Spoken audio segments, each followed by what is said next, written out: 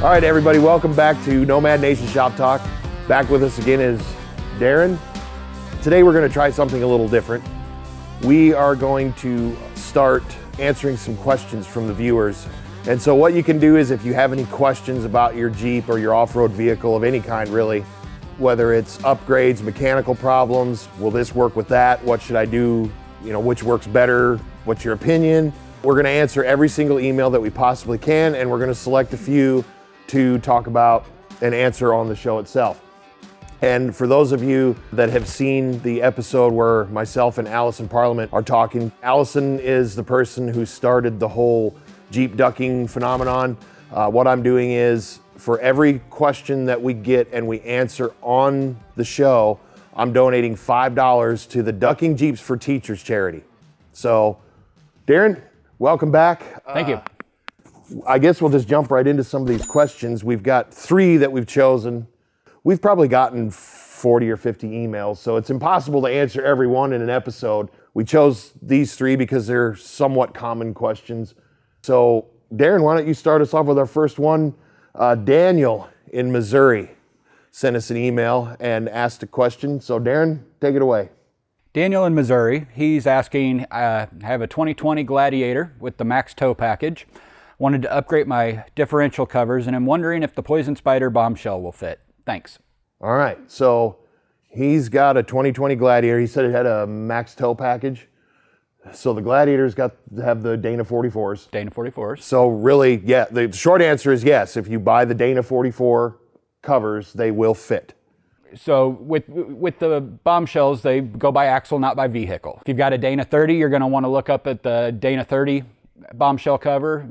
Got a Dana 35, 44, so on. Yeah. Question for you, Dave. Why do we want to upgrade our diff covers?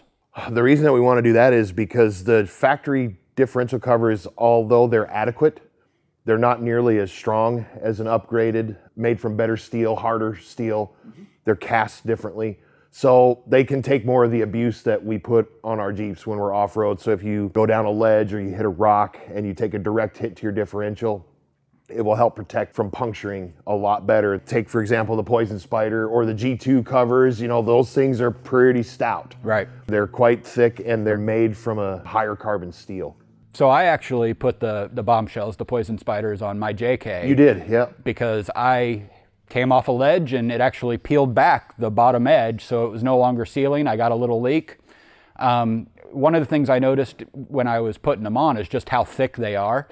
Do you think there's any clearance issues anywhere? Or? In some cases, if you've upgraded your steering, any of your steering components, you might want to check that, because I know you flipped your steering stabilizer, right, and that could potentially cause a clearance issue. Had to make a couple adjustments. Yeah, make a couple adjustments. The main thing is your drag link. You want to make sure you have clearance from your drag link, and you also want to make sure that your track bar, that you have clearance from your track bar.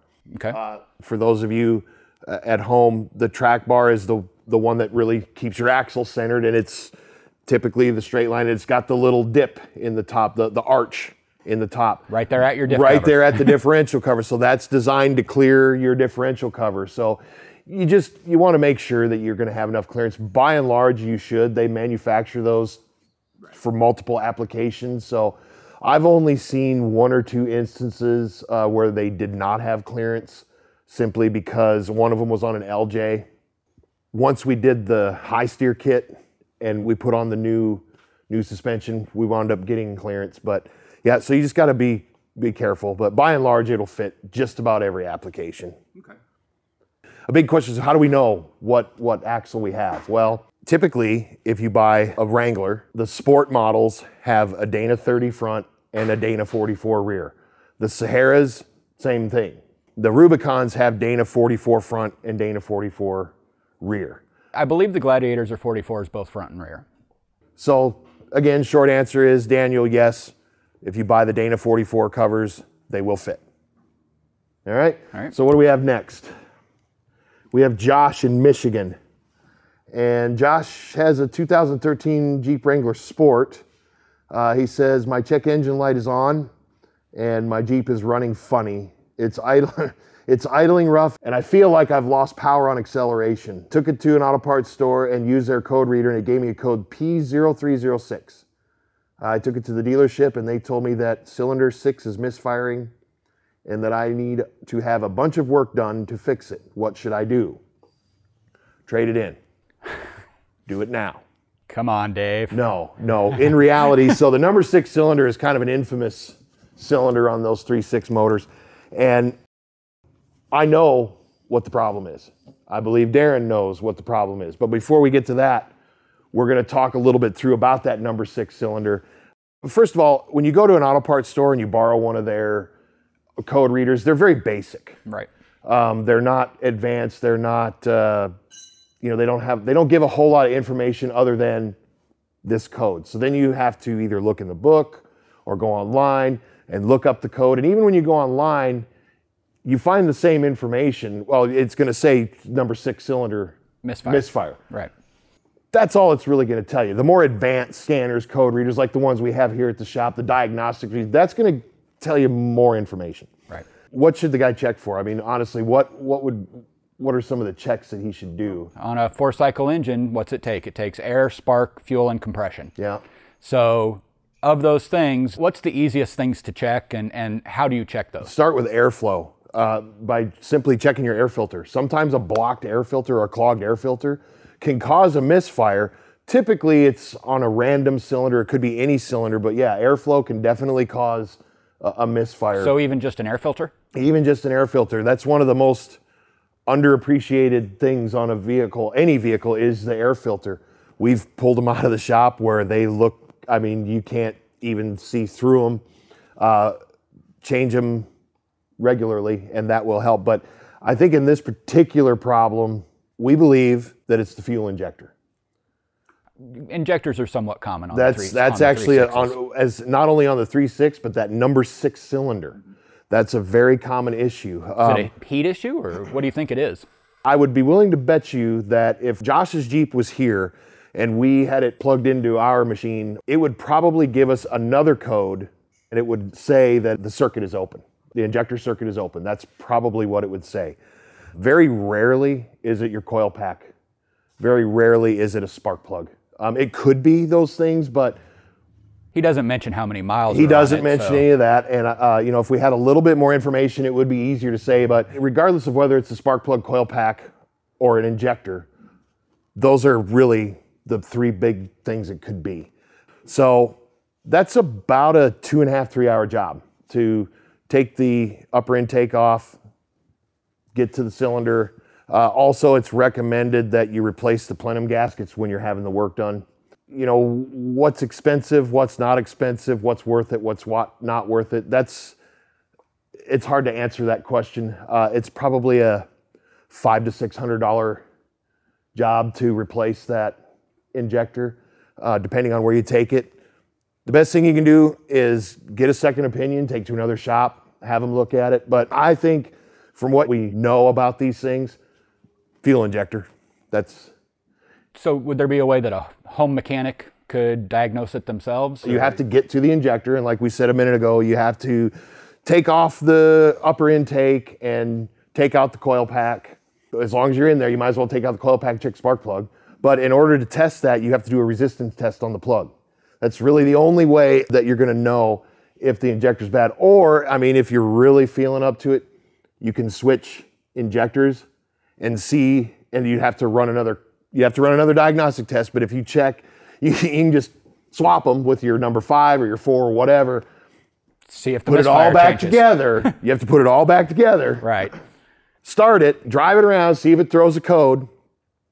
And then if it does, read the code. And then if it changes to now number 5 has a problem, you know it's your fuel injector. But then you have to go and take it all apart and put in a new injector. And if you're gonna do one injector, you might as well do them all. Right. Because those parts they're kind of like O2 sensors and ball joints and things like that. If one's starting to go, the odds are the other ones aren't far behind it. So it's always a good idea to spend a little extra money now, because at most shops, I know like here at ours, if we're gonna do the job and we've already done the labor to access the part, it's much cheaper in the end just to do them all. We've got a customer in here now that we did some head gaskets on, and they had an O2 sensor failed.